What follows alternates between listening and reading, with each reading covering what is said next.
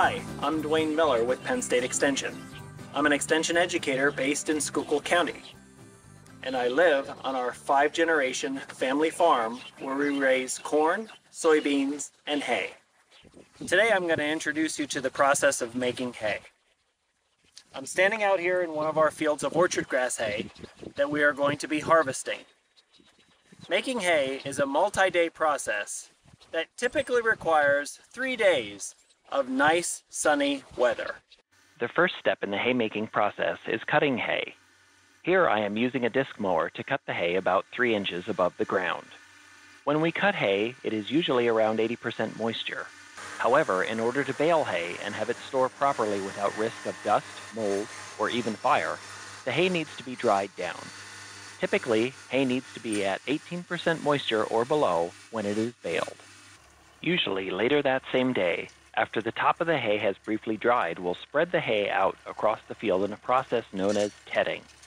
This allows for the sun and wind to begin the process of drying the hay. On the second day, we will ted the hay again.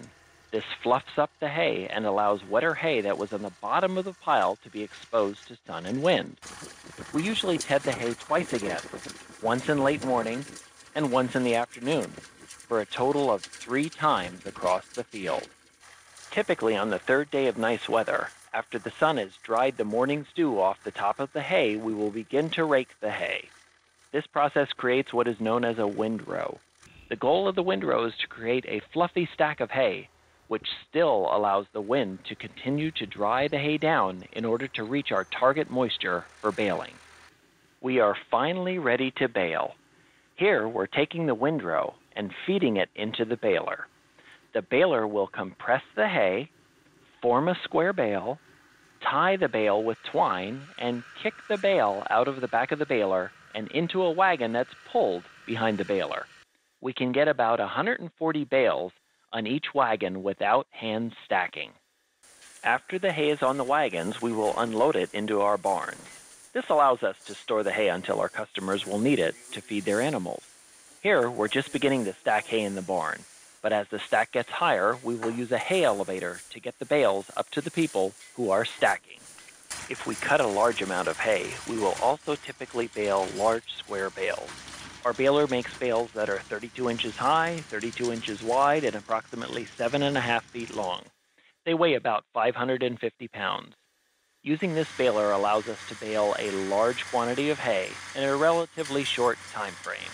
The large square bales are ejected out of the back of the baler and placed onto the ground in the field. We then use a skid loader to gather the bales and load them onto our trucks. Trucks will haul 12 bales at a time.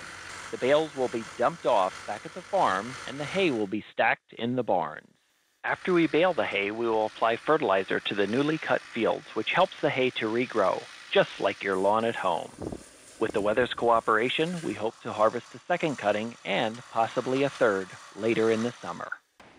Hi, I'm back here in the barn with our final product. Here's a bale of our orchard grass hay, which weighs about 40 pounds. Our goal is to produce high-quality hay, typically for the horse market. We'll also sell some of our hay to beef cattle farmers. I wanted to take an opportunity to show you the difference between hay and straw. Straw is actually a byproduct of grain. We'll take a combine, harvest the grain, the straw comes out the back of the combine, and then we'll bale up the straw. So typically in fall, you'll go for a hayride, but you'll actually be sitting on straw.